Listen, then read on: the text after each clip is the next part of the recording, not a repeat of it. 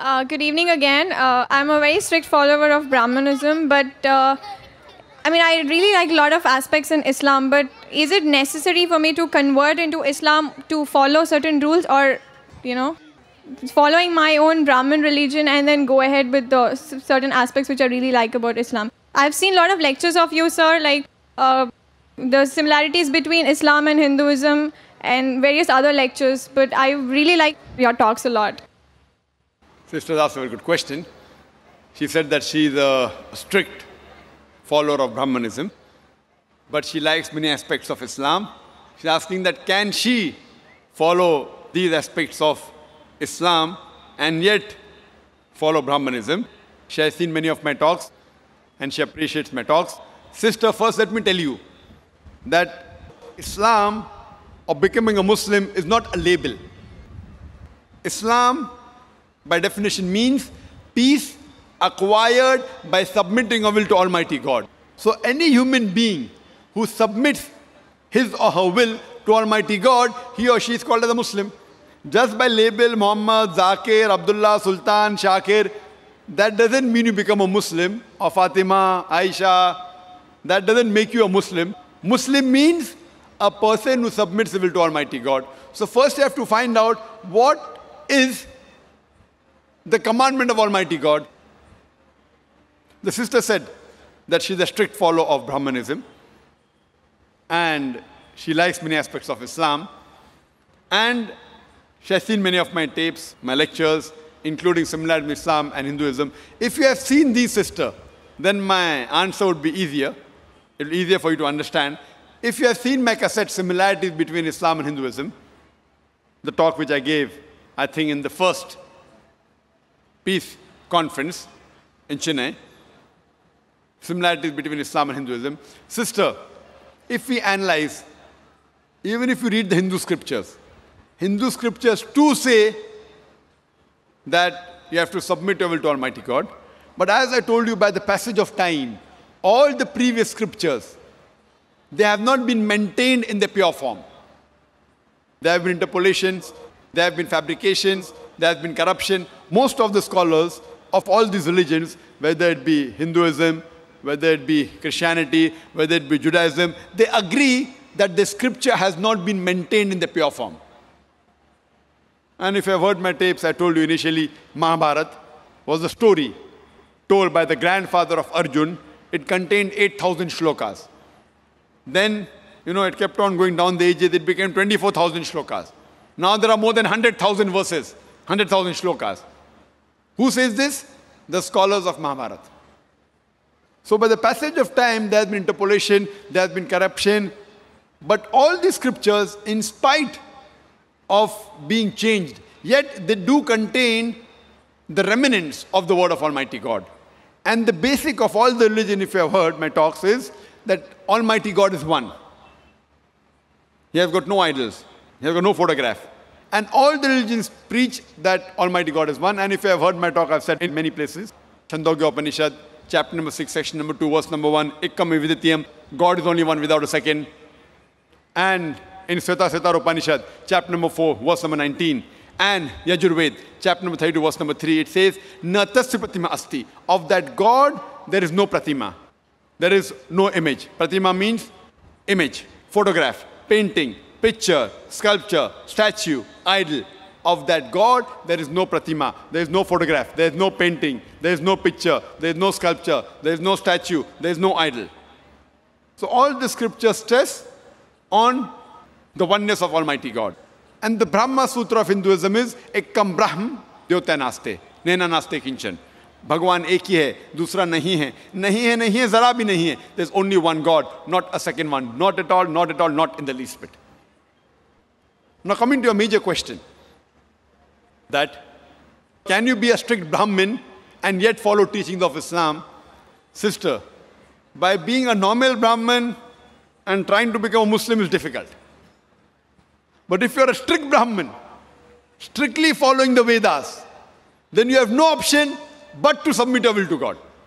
If you are average Brahmin who may be following something and not following the other thing, etc., then it's difficult for you to submit your will to God. But if you're a strict Brahmin, strictly following the Vedas, you have to follow what I mentioned earlier, the 3 verses I quoted. That you have to believe in one God. You have to do no idol worship. You have to believe that God is one. He has no image. He has got no photograph. He has got no statue. And if you read your scriptures mention about the coming of the last and final messenger, Prophet Muhammad, peace be upon him. And if you have seen my talk on similarity between Islam and Hinduism and Muhammad Sallallahu Alaihi Wasallam in the Hindu scriptures, I have mentioned in detail that Prophet Muhammad, peace be upon him, is mentioned in your scripture. So if you are a strict Brahmin, you have no option but to believe there's one God, he has got no images, he has got no idols, and you also have to believe that Almighty God's last messenger, final avatar, Kalki avatar is Prophet Muhammad, peace be upon him. But when your scriptures say you have to follow the Kalki avatar and follow the last and final messenger, so when you read the teachings of this messenger, Prophet Muhammad, peace be upon him, you will find that it is matching with many things what is mentioned in your scriptures. But at the same time, it may contradict with many things mentioned in your scriptures. Now, what we consider the Quran is the last and final revelation of Almighty God, which was revealed to the last and final messenger, Prophet Muhammad, peace be upon him. This Quran is the Furqan. It is the criteria to judge right from wrong. So whatever matches with the Quran, if it's mentioned in the Bible, or in the Veda, or in the Mahabharata, or in the Ramayana, you can be sure it is according to the will and the commandment of Almighty God. If it contradicts, then you have to agree this is against the wish and the commandment of Almighty God. So if you are a truly strict Brahmin, following Brahmanism, you have to believe in one God. You have to go against idol worship. And if you heard my talk on similarity with Islam and Hinduism, if you follow at least those things which are mentioned in my talk, leave aside the other things, at least those things, and stop everything else, yet I feel that inshallah, it will be sufficient to transform you to Jannah, inshallah. So if you have heard my talk on similarity with Islam and Hinduism, talking about oneness of Almighty God, talking about Prophet Muhammad, peace be upon him, how salah should be offered by prostrating, should not have alcohol, should not have pork, which is mentioned in your scripture as well as the Quran. It's mentioned about modesty in your Vedas, that the lady should be covered. It's mentioned in the Quran. So all these things what are mentioned in my lecture. There are many other things, but even if you follow these things strictly, sister, then inshallah, it will be sufficient for you to at least pass this test in this examination. If you want, you can follow many more things, but at least these things, the major things which I mentioned.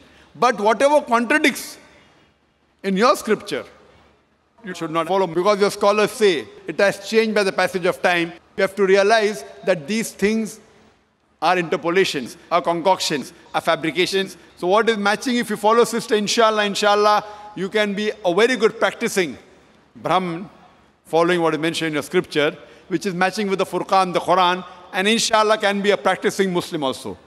So I hope inshallah that Almighty Allah gives you hidayah, sister. Sister, do you agree with whatever I mentioned in my lecture on similarities between Islam and Hinduism, sister? Yes, sir. Very well. Sister, do you agree with what I mentioned in my talk? Yes, sir.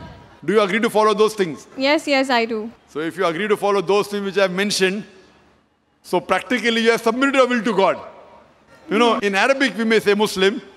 In English we may say a person who submitted will to God. So if you agree with what I mentioned in the scripture that there's no God but one God alone should be worshipped, idol worship is wrong. If you agree the last and final messenger, the Kalki avatar is Prophet Muhammad, peace be upon him, and agree with his teaching, then according to me, if I have to say in Arabic, I will say you're following the religion of Islam, and I say that you're a Muslim. So sister, do you agree with that? Yes, sir, I do. So do you want to proclaim in public that, in the Arabic way, that you're a Muslim? Sister, would you like to proclaim in the Arabic fashion, since you say you agree that there's one God, and you agree that Prophet Muhammad is the last and final messenger, so would you like to proclaim that you are a Muslim? I mean, I wouldn't say I'm a Muslim, but yeah, I do accept whatever you say. So if you agree that there is one God, and He doesn't have any idols or image, and He alone deserves worship, And if you agree that Prophet Muhammad, peace be upon him, is the messenger of God, these two are sufficient to let you enter the fold of Islam. Pass. Other thing, practicing will come later on. So if you agree there is one God who has got no image, and you disagree with idol worship, and you agree Prophet Muhammad is the last and final messenger, then you can enter this college, inshallah, this institute, or the way of life is the right word. And then, inshallah, as the practice keeps on improving, would you like to enter this way of life, sister? God willing. Yes, that inshallah. Yeah. MashaAllah. So, sister, again, I'd like to ask you officially that do you agree there's one God, sister? Yes, I do. Do you agree that no one else deserves to be worshipped but that Almighty God? Okay. Do you agree that idol worship is wrong? Not fully, but yeah, partly. No. See, is it fully or partly? You can't say that, I want to eat the cake and have the cake. Either idol worship is right or it is wrong. Means you can pray to God, but you don't have to go through an idol. You don't have to worship an idol. Do you believe that God has got no image? Yeah. Yes, you believe that. That's it. So you believe God has got no statue? Yeah. Good. Do you believe that Prophet Muhammad is the last and final messenger? I've not gone till that extent, but the rest of the things which you said, I would accept with that, but I really don't know about the latest. No, do you believe that he's the messenger of Almighty God? Yes, I do. You believe he's the messenger of Almighty God? Yeah. Fine. Everything practices being a perfect Muslim. No one is perfect. We strive. So, sister, if I say in Arabic, would you like to say the Shahada? Would you like to say the Shahada, that is the proclamation in Arabic? The same thing what I mentioned, that there's no God but Allah and Prophet Muhammad is the messenger. Would you like to say in Arabic? Yes, sir, sure. Okay, fine. So I'll just say in Arabic and repeat it, and again I'll give you the translation. Okay. Ashhadu. Ashhadu. Allah. Allah. Ilaha. Ilaha. Illallah. Illallah. Wa ashhadu. Bahashadu. Anna. Anna. Muhammadan. Muhammadan. Abduhu. Abduhu. Wa rasuluhu. Varasuhu. I bear witness. I bear witness. I bear witness. That.